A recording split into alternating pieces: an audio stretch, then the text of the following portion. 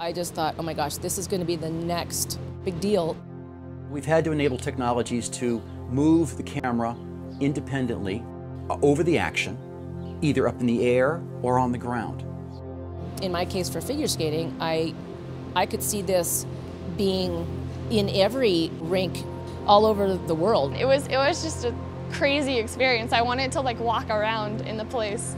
Incredible. I felt like I would just reach out and touch everything. It's amazing to be able to turn your head and see a whole 360 view of the event that's going on. Unless you've taken a look at it, it's almost hard to describe the effect that the virtual reality has on your mind and just your perception. For us, it was motion. How do we put the camera into the middle of the action and catch it?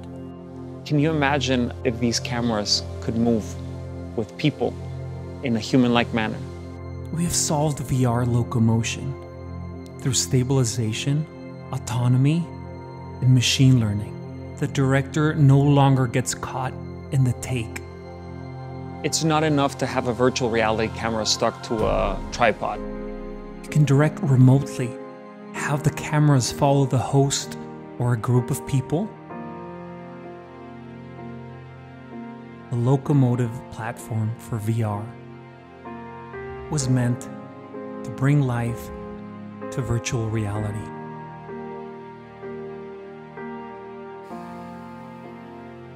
The problem with VR is that cameras are stuck, and life does not work that way. We are alive, and it is the most exciting thing